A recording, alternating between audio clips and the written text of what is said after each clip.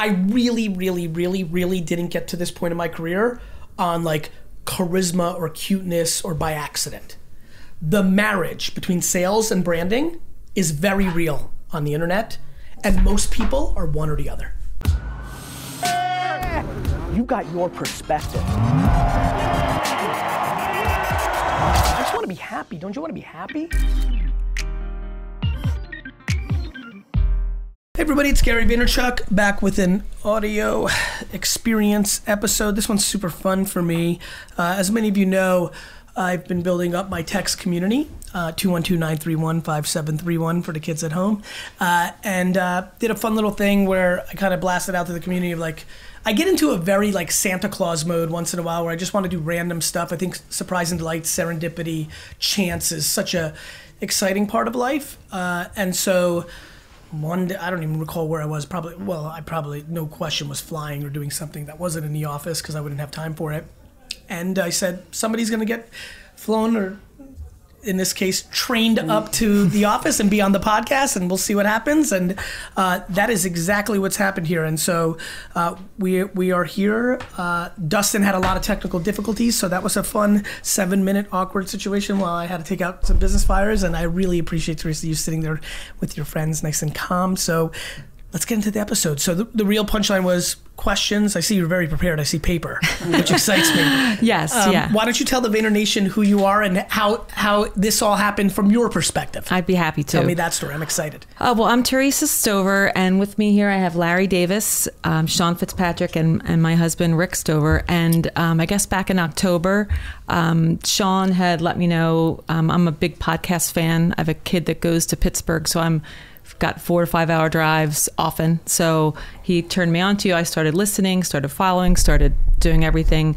And I tweeted that I am a female owner of a company, that was started by my father, who was an immigrant, a son of an immigrant, excuse me. We have multi-generational impact. So things that I thought kind of related to what you talk a lot about.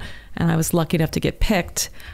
However, I didn't know for about 48 hours. Really? Because, yes, we had, I have 3 kids. We had a crazy weekend with sports. And my oldest daughter, who's at Pitt, kept trying to call me to tell me. She didn't want me to do it. She didn't want to do it over text. And I was blowing her off hard. And so for everybody who's listening, so, you know, I sent it out on text. The community is quite large. I had told everybody to use a hashtag, tell me their story. Teresa's story is very good. And much like most of you, you know a lot about me. So every reply on Twitter was quite good. You know, I'm going to help you buy the Jets. Let's talk about sports cards. Like every button is getting pushed. And like, to be very honest, and I'll continue to do surprise and delight my whole life, it is all serendipity. It is just wild serendipity. Like, of course, something catches your eye to make the decision, but it's much more in the subconscious. Like, I'm not clicking accounts, or there's no like data being thrown at it. It is like me making a subjective call. And so, and the way I do it is then I reply to that person, because it's done on Twitter. So what's easy for me when I do this is I reply to that person, CC my team on it, and then go on my merry way. And then one day randomly that person shows up, and that's what was happening. So I reply to you on Twitter, but you're so crazy, you don't see it. Your daughter sees it, but she wants to deliver the news. So here you are, so busy, you're not even answering your own daughter, which by the way, I love and respect. Well, we're by at way, a football game for my son. Like immediately. Like the fact that you're at that place where like if she's not saying 911 or emergency, you're like, yeah, I'll catch up with her later. I just love that to begin with, but keep going. Well, so we were at my son's football game, and she kept calling. And Rick is like, I gotta get the call. I'm like, put the phone down. You know, we're here to watch Eli, and he gets it. Eli Manning is your son? No, Eli Stover. Unfortunately, Shout out Eli. Keep going. So anyhow, we get the news, and then of course I completely ignore Eli's game and look at my phone, as I'd hoped not to do. But it was for a very good and exciting reason. So you actually picked up the phone, she tells you, and then you go look at your phone? Well, no, he did. Oh, he told you? He didn't. He's like, you won the contest. And I was like, what are you talking about? Oh my gosh. So then of course, and I had gotten a million tweets and all kinds of stuff. So my phone had blown up, but I have all my notifications turned off certain weekends and things. So so a day or so later I figured it out, and of course now we're here. That's awesome. Yeah. When was it? It was like October. Yeah, October. Cool. So here we are. So what do you want to do with this time?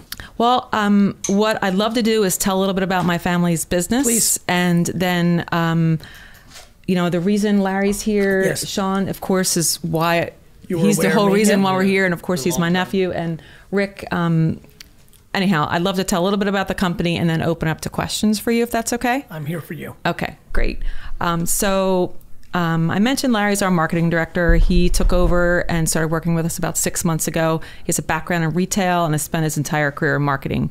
He's made an immediate impact since joining the company, which is great. And what kind of company is it? We are a home improvement company. Exterior home improvement, roofing, siding, windows, doors, gutters, and we also do bath. To the end consumer? Yes. Understood.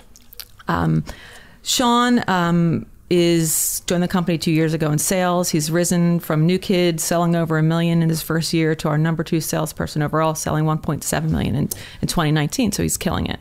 And he is a salesperson, since you're going to consumer, is doing what?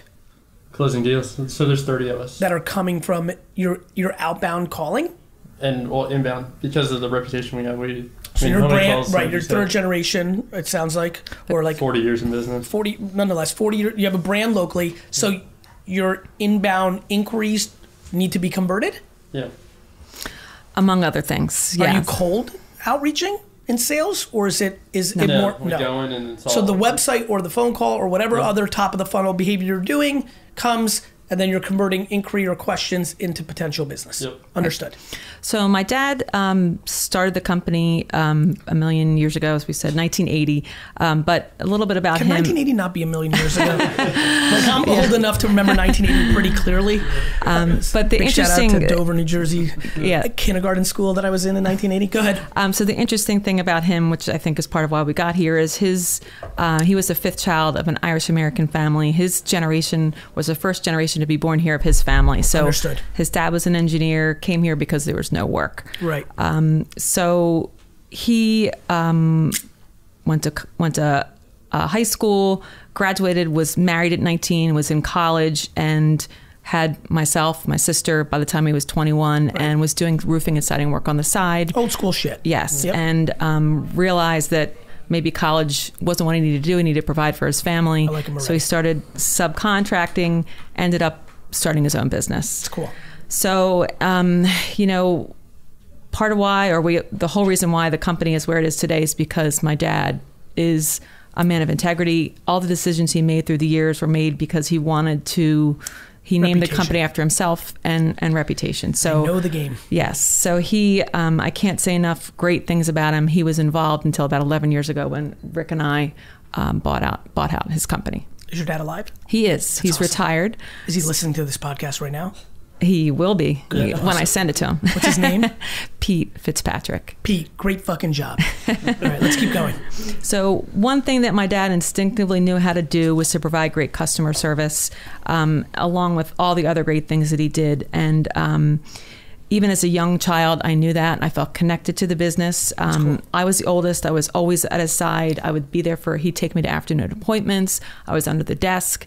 I would try to sneak in. If he said I can't go to an appointment, I'd try to sneak in the back of his truck. I'd always get in trouble. So I've always felt really connected to the business. However, I didn't join the business except for small roles I did in college, which I gave out flyers. I would call back his appointments, do things like that. But I didn't actually join the business full-fledged until just under 4 years ago. Interesting. Yes. I came on to help in recruiting. Now, Rick, on the other hand, my husband, got involved 18 years ago, and he left a job in banking, took the leap to the family business, and he's worked in various roles, working his way up to GM until we bought the business 11 years ago. Very cool. So I understand everything so far. Yeah. So fast forward to now, we have 110 employees. We do over 30 million in sales from all the work we talked about. Yep.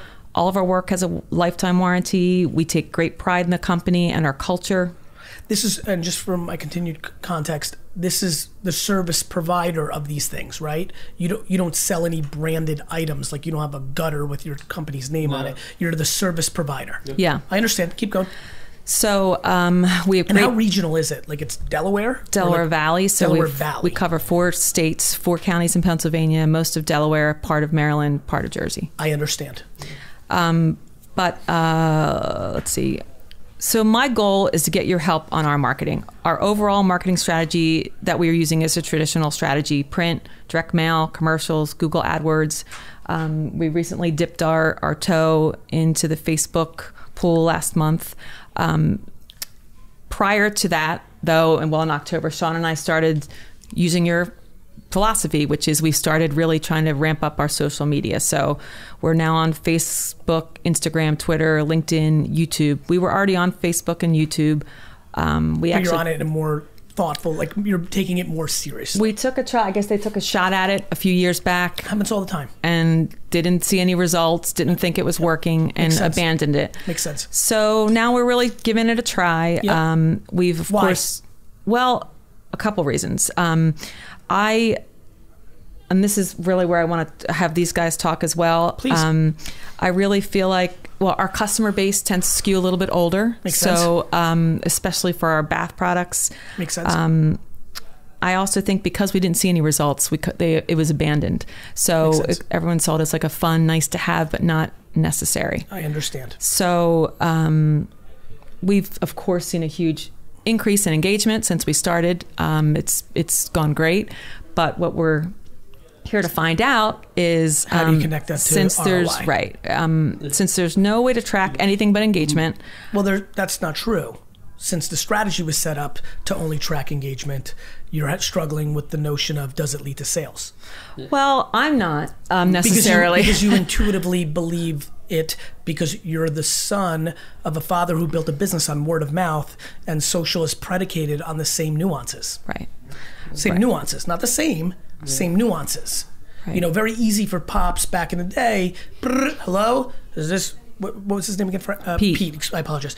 Hello? Is this you, Pete? Yeah, I'm Mr. Thompson on Delaware Street in Delaware. My friend Rick told me you're awesome. Can you work here? Very easy for him to know word of mouth works. When you don't have a human on the other side of that lead that came in, you don't know if that was print or direct mail or radio or television or social or Google AdWords unless you've strategized it to do that. It's very easy for you to post something right now on Facebook that that you can create a separate Google phone number, a Google voice number. We do those things. The ability to track it is we don't do it for social. Yeah, we don't do it for social. If you did every piece of content on Facebook and it had a phone number on it at the end, not even throwing the right hook, just having the phone number there, you would then be able to see the data on which phone numbers came in from that number and which one of those converted into his 1.7 in sales. Mm-hmm. It's actually shockingly exciting to me. Most people, to your point, and by the way, 99.7% of businesses, let alone small businesses, and by the way, for everybody listening, 30 is insane. It's a real fucking business, but I'm talking corporate talk. Small businesses don't set it up to be able to measure it. So you're saying that it's the most trackable thing. Okay. Because it's happening on the internet.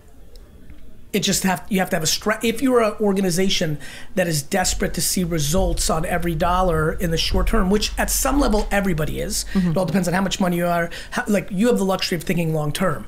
So I'm sure, back to the history of this business by listening, you're okay with it truly paying out for real 3 years from now because you're not looking to flip it tomorrow, right? So yeah, I just gave you the direct example of how easy it is to measure everything. You could have a separate phone number for YouTube, Twitter, Facebook. It's so measurable, it's actually uncomfortable. Okay. It's far. We do that. What's hard for us numbers guys to get wrap around our brain is the specific posts that are really, the jabs, so to speak. And, the jabs aren't ads, obviously. The good news is the jabs, and I appreciate using my terminology, so I'm flattered, in theory, can be so inexpensive, they cost less than the stamps you do on your direct mail. So it depends on how you're quantifying the cost against your jabs. The other thing that is very challenging is for you guys to really get to the numbers game, you have to turn off the other advertising and suffocate advertising to see what's working and what's not. My belief is that you're making assumptions on things you've done historically, and you're putting the new stuff through a scrutiny that you haven't done for the other stuff because it's been accepted. Yeah. All the media is pretty well measured. Yep. We have a phone number for every newspaper. We're in 100 different newspapers. So every newspaper is a different phone number. And that's awesome.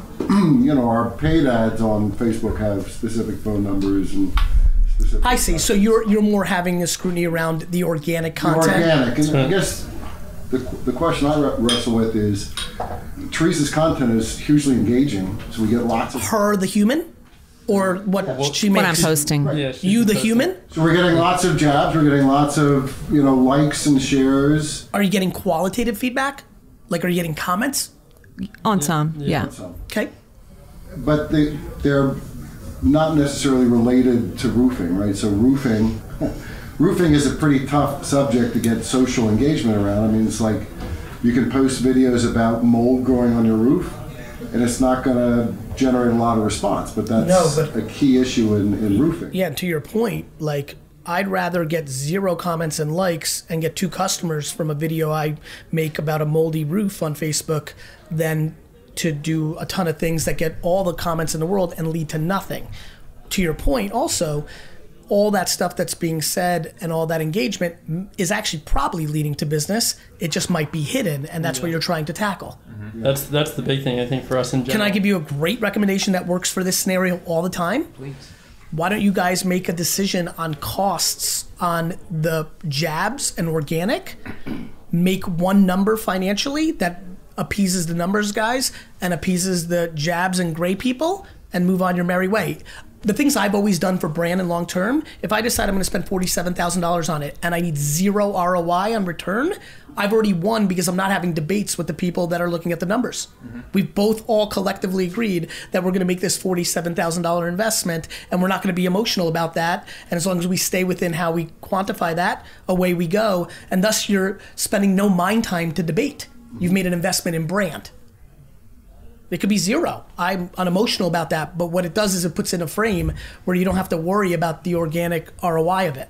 In a world where you may have people that believe in brand or the subtleties of it or believe intuitively it's working versus ones that want to put a quantifiable number against it.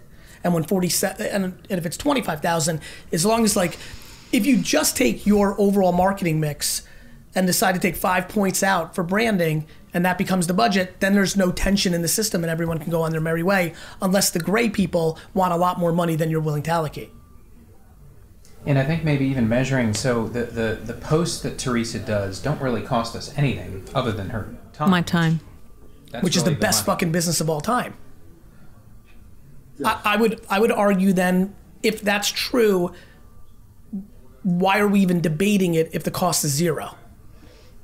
Part of it is maybe could we do it better so it does Okay. more tie we into do our it better? business? Is there ways to Is there truly ways to engage tie- people in what we do, not just Tie our traditional with the social. Forget about traditional. I think it's more about what you're trying to actually accomplish, right? Like, I think it's less passion about traditional or digital.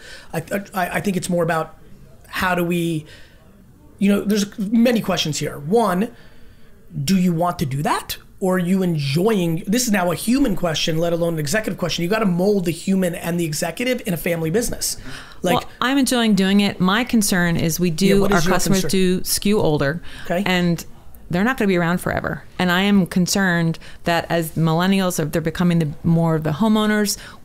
My concern is we're not engaging them the same way we are the boomer generation.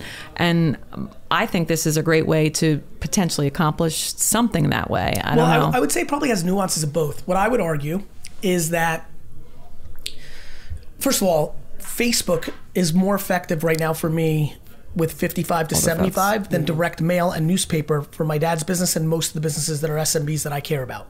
So the greatest thing you should definitely do, like, there's a lot of conversations going on here. Let's break them down. The A/B test against your newspaper strategy is really interesting to me. Here's why Facebook, in theory, if you have the creative capabilities, will beat newspaper in the dynamic that we just talked out. No matter how low the cost of that newspaper ad in 100 different places what the phone number is, Facebook's advantage is 2 things. We spend about $1 billion in media, so this is coming from that context, and we look at it. We don't, when we work with big brands, we're still going local as hell, right? What you definitely need to do if you're doing that much print is test the same exact demo against newspaper. If that newspaper ad is costing you $800 to $1,200, running $800 to $1,200 against a piece of what the reason Facebook always wins when both are done perfect is that in Cherry Hill, New Jersey, I can make a reference to the Giants and the Jets and the Eagles, and that can hit 3 demos where on Facebook at $140 each against those fan bases, whereas on print, you'll have to pick one of them. It's the creative flexibility of Facebook, and then my general opinion that there's more consumption, actually seeing it versus the print ad on page 142. That to me is probably the most interesting. If I bought the business, the marketing dollar A/B test, and by the way, though I think things skew this way at costs, it's not about is one better than the other. I just care about what something costs. My favorite ad to buy in the world is a television spot. It's called the Super Bowl. It costs $6 billion. We bought 3 of them for clients this year. Like, I'm very excited about the 3 Super Bowl spots. That one really excites me because that's very measurable for this organization. So that's just one random thing, because it does skew older. And by the way, a video of how to as the ad versus the print picture, like, I know for a fact that if you built a machine that got really good at local Facebook ads, it would grow your business. Having the capability of creating the content at a low enough cost is very real. There's unlimited $15 an hour creators that would much rather have it, even at a boring roofing company, would much rather make videos than work somewhere else not making videos because they're creative. The entire ecosystem of 18 to 30 right now wants to be creative. And so that's one thing to debate. The cost of your creative, lowering it by going minimum wage in Delaware. What's Delaware's minimum wage? $12. Right. $12. There's a lot of 12-year-old, a lot of That too. child labor is a great number. There's a lot of people who are so fortunate that they can afford to, or so hungry to live their passion, to work making videos on like it. They just exist. So there's a lot on that. As far as the you build, if you became me, which who I am right now is I have a lot of young people, fans of me. What would still happen if you had 5 million fans on Instagram and Facebook, you as a collective would try to understand what the ROI of that is for your business. And the reality is that at scale, I think you doing you, the way I'm hearing so far, is more like salt and pepper, not the steak. Okay. There'll be some nice nuances. The reason if you notice the cadence of my questions, if you like it, I'm already happy, because then you'll do it with a different vigor that will lead to good stuff. It will. But to drive the business, you need a scalable model to take advantage of these platforms, not to rely on a personal brand who's not going direct at the I'll give you an example. My content now leads to less business for VaynerMedia than my content for Wine Library led when I'm 100 trillion times bigger. Why? Because in 2008, when I was making a wine video, it was so direct to the business I was in that it led to business.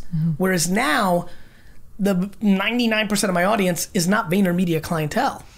Got it? Yes. Yeah. Now, do I believe that you're going to inspire some other female entrepreneur in Delaware on a post? Yes, I do. And do I feel like on next Thursday, if she needs a new roof or whatever else you're selling, bathroom, like that you get into consideration? Yes, I do. There will be business. But if we're talking about scalable, A, by the time you get to a size as big as me, that's real time and work and talent. And B, I don't want you to miss out on the actual opportunity in social, which is some of the stuff I led to on the newspaper A/B test that I just talked about. So advertising is paramount, or in where you see the application here. Yeah, if I was the fifth family member to join or teammate, I would say, hey, I love your guys' spirit, but I'd be okay if we did no organic and we ran paid against everything. I would rather you run paid against female entrepreneurs in Delaware against your content for $100 to amplify top of the funnel and brand than to just leave it at organic. Okay. Mainly because the ads are so underpriced. Because they're going to get more expensive. Facebook was uncomfortably a good deal 5 years ago. Uncomfortably. Yeah. It's starting to get to where Google is, which is get appropriately priced. I built on Google AdWords. I bought every word. I was paying 5 cents a click. Well, so that was one of the questions we did want to find out from you is... That's 1980s. That's right, you know? What you would suggest, what platforms you would suggest for a business like LinkedIn. ours. Your company should be doing 10 pieces of content a day on LinkedIn. That is how to. LinkedIn. And again, content versus paid advertising. I mean, on LinkedIn, no, that's funny, and I'm glad. Okay. LinkedIn is actually a very organic platform. So LinkedIn is kind of wild. It's one of these places where you can have no account, like you probably have now, post, and actually people will see it. But somebody might see it in St. Louis. LinkedIn's ad product's a little expensive, but I like that you can target things. You could target specific businesses. You could look at who is using your product and have like a feel.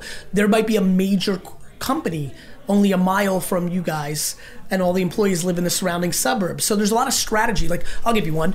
You could target Campbell Soup's employees, right? Big company in Camden, not too far from, sounds like it's in your demo. It is. And then your video is like, hey, do you work at Campbell Soup?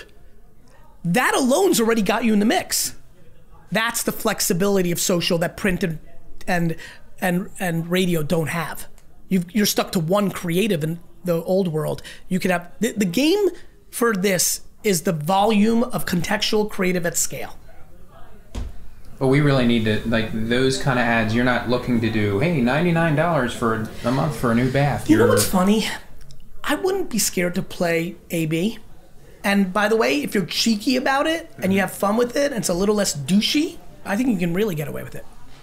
And I think their idea from the measurability aspect is like I've watched your stuff forever, so like, and I like, my initial argument is like not only will they, sometimes people don't call the number that you put on Facebook, right? So measurability, we don't know that they're talking to they're seeing our stuff and then they're talking to their neighbor and then they're calling through our website. Measuring brand versus sales is the forever challenge. Yeah. When I see this scenario where there's all good intent, which is already, thank God, you guys are on third and fourth, fifth space. I think you have a real conversation around what I said.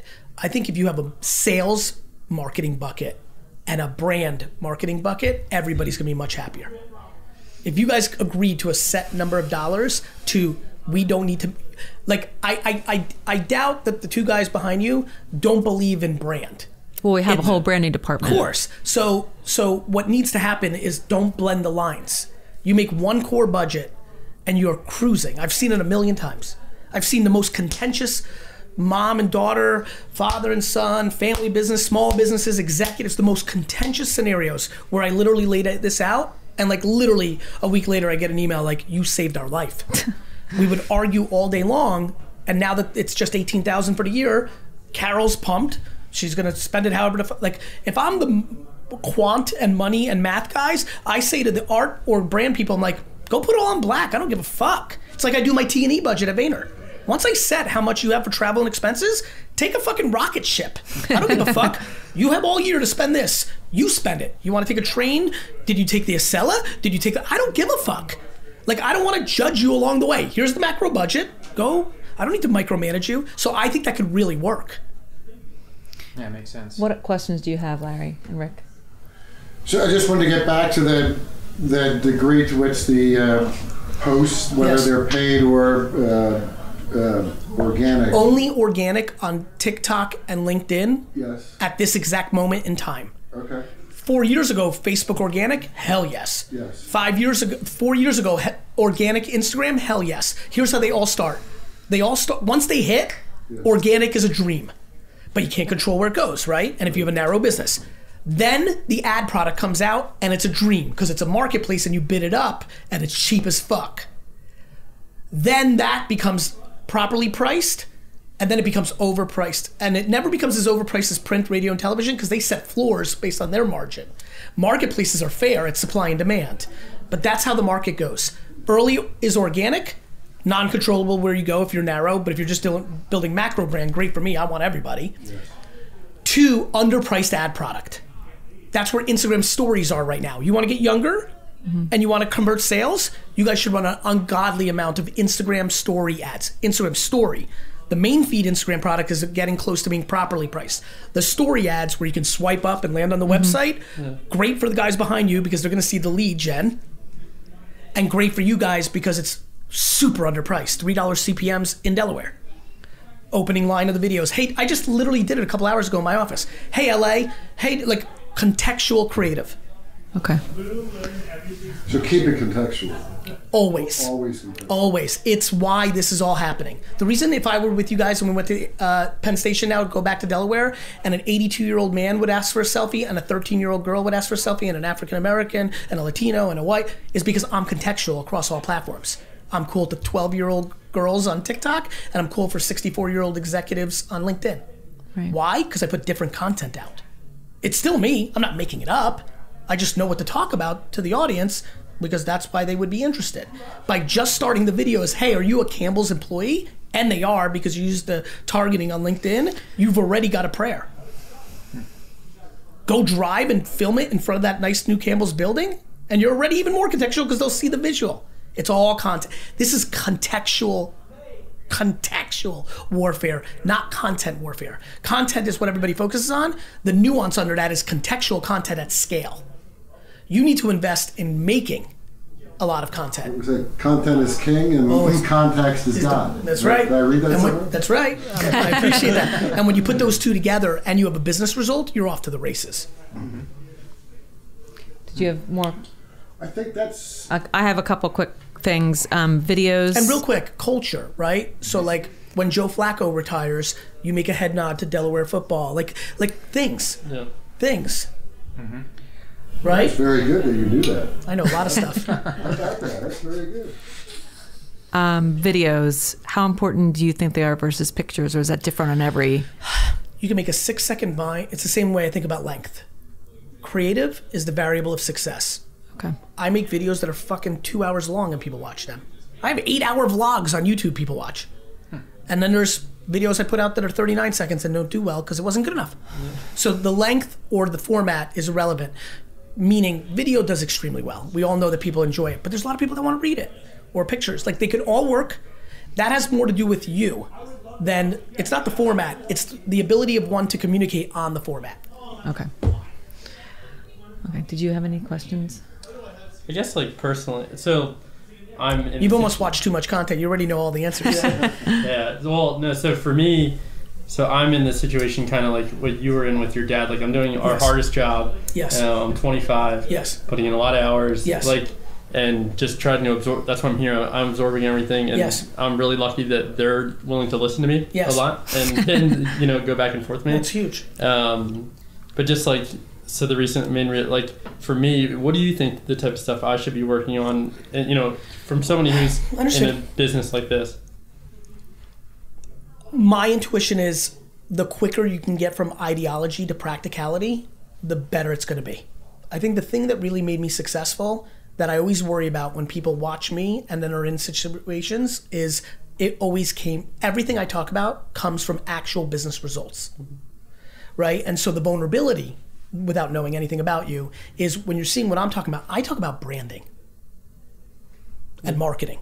I talk about building Nike, not a sales team. So when you see that and you start framing up my model, when you go enter the real world, I don't talk as much about operations and sales, which I equally do. To me, they're more commoditized than building brand. So my worry is you come in with ideology, and they're like, that's cute, but what the fuck does that mean for our business? Yeah. I know how to articulate that to what it means in 12 or 24 months for real, and show indicators. My dad was the hardest of all. He was an immigrant that was scared to spend anything on anything. He, luckily too, was willing to give me a shot. I had to fucking deliver. So I mixed sales and branding. Now, it sounds like you're a really good salesman. Things like use that as leverage. Like you promise them that you're going to do 2.1 next year, and because of that, give me another 30,000 to do marketing. You know what I mean? Yeah. That practicality. Do you see anything around the bend? Like obviously, we know social media is not going away, but it's morphed from Facebook to LinkedIn to whatever. Are you doing any radio? No, we do TV, but not radio. You do remnant television? No, we like cable TV and broadcast news mostly. Oh, I love that. That's great. That excites me because I'm telling you, get into the. You leave here, look at each other, and be like, "That was nice. He was nice. That was good." Contextual, creative at scale. If you're spending TV budget, you can't imagine what your opportunity is. Once you realize what that TV product is versus YouTube and Facebook video, when you make contextual creative. So this is very simple, business terms. Make it simple. If you're spending $1,000 to amplify that commercial, and you spent $1,000 to make that commercial, let's just play. Mm-hmm. That commercial's vanilla to the person on the other side. You had to be broad. Mm-hmm. Yeah. You had to. I'm in it, though. You're actually in it? Oh, I'm in it too. Okay, well, so now I'm excited because you guys are attractive. So now I know why it's converting. No, but honestly, ready for this? Literally the life I just lived. Literally, if you started the video with Wilmington, listen to us, right? Philly, Harrisonburg, like Cherry Hill, Moorestown, New Jersey. We've been in when you get into that, it kills. And when you realize that Facebook video and YouTube video and soon to be pre-roll on OTT platforms where you can buy it like a stock market, I'm so happy right now. I think you could sell by my excitement. You are wasting real money on television, not because it's not working, because you're like, no, Gary, you're wrong. We're getting these sales. I'm like, that's fine. Just like you would say to him, that's a cute analogy. I would say to you, that's cute. Now let me show you what you can do with that $80,000. Where you'll pour it, back to the analogy I said, that $1,000 is getting you a certain amount of results on the media spend. You spent $2,000 to make it happen.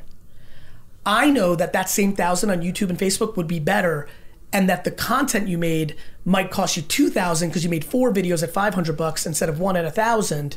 But I know the results would play because you made it contextual, and it was seen more. On the videos, quality, I mean, can you shoot them on an iPhone? Yep. Or you don't need... You do know that there's a YouTube pre-roll product that's based on people's search, right? You know that we can run a pre-roll YouTube video of somebody who's going to watch an Eagles highlight on YouTube, but the pre-roll is you guys because you know they live in the area and they searched roof. Yeah. They searched renovating my bathroom. I don't think we've dabbled in that. No. I promise you, I know you guys very well like enough. that. I like I knew that. you were going to like that, I like brother. it already. You know why? Because Got a to-do list. it's mixing sales and listen. I could put the phone number on for that particular Cherry Hill. I promise you this, and this is a good thing to say to all 4 of you. I really, really, really, really didn't get to this point in my career on charisma or cuteness or by accident. The marriage between sales and branding is very real on the internet, and most people are one or the other. How do you mean one or the other? One sales or... You're either all about sales or you're all about brand. That's our industry right now too. That's the world, brother. We Our talk whole about it. industry is all about sales. Yeah, it's so Anywhere you go, transactional. it's Good news. Any small business that sells something is all about sales. That's why they stay small. Yeah. I like it. It's very real. And I say that coming from a small business. I built a business from 3 to 65 million with no money. None. We spend a little bit more You than clearly zero. do. My first year budget was $18,000 for the year. And I did it in 5 years. Because I know what happens when you marry brand and marketing and sales and marketing. My great fortune was that the internet just happened. And so the price of email and Google search was so zero that I milked the fuck out of it. I learned that got into pattern recognition. That's why I invested in Facebook and Twitter and Tumblr, because I knew it was email and search all over again in a new form. But this time I got smart and invested in the companies, not just milked it. And that's why I am who I am now. That's why I'm never wrong. I don't talk until it's been proven. I'm not guessing on TikTok. It has 1 billion fucking users. May not sell roofs, but what you need to always be prepared for is maybe the way you make content on TikTok becomes the way you make content. More importantly, I always get worried in a good way. That's a slang term for interested when it's super young, because when it's 12, 13, 14, you suck in more grandparents than you think. That's why I was so right about Facebook. What I knew about Facebook in 2007, when everybody thought it was a college thing, was, wait a minute, these people are posting their photos on there, and their parents and grandparents want to see their photos. So, just psychology. Last question I had, sorry, and you've probably answered this already. But again, so when we're running ads, though, they should be about us and our products and what we sell, but you need to try and make them hit the person you're truly talking to by either making it interesting or specificity of where, Camden or what, Campbell. Who do you like in American football, if at all? We're Eagles fans. Yeah. Eagles. Yeah. You wearing an Eagles jersey in the beginning of the video and running it on Facebook against Eagle fans that live in Delaware, Right. the visual already sold you more product. Money in the bank. And if you're a sellout, Yep. because you're just about business and fuck football, Yeah. and the next video you wear a Giants jersey, respect. Context at scale. What nobody understands is this is not about spending more media dollars. This is about spending more money on content creation to create the context to lower the cost of transaction because you made it relevant. The internet lets you do that. Television, print, and radio didn't, which is why people didn't think that way. Got it? Yeah. We couldn't afford it. I ran it all too. I couldn't afford 6 different direct mail creatives. You made one because it was expensive, and then you went to all the zip codes. Facebook lets you do it. Instagram lets you do it. YouTube lets you do it. The big one, and this is why it's so important to you, I want you to get good at this because we're only 5 years away from Hulu and Amazon Fire Stick and Netflix and the new television doing programmatic contextual buying. I can run a commercial in Amazon Fire Stick based on somebody who bought gutter equipment. When they're watching Friends on Amazon Fire Stick and live in Delaware. Guys, I'm telling you, this is not a joke. This is real ass shit. But it's the marriage of the four of you. Got it? Yeah. Do we have anything else before we wrap up? I did want to say one thing. Please. You always give everyone a hard time for not listening. We have been listening. We've been reading your books. We started doing exactly what you said. So I wanted you to know that people do listen. I know that, and I appreciate that. And more importantly, I really appreciate the four of you because this is going to be one of the best pieces of content I've ever put out because the framework of what your dynamic is actually probably the single most important conversation of meaningful small businesses in America today. You guys are in the exact crossroads that millions of people are. And just watching the four of you in this meeting, it excites me because you have to understand, your world is far more my truth than almost anything.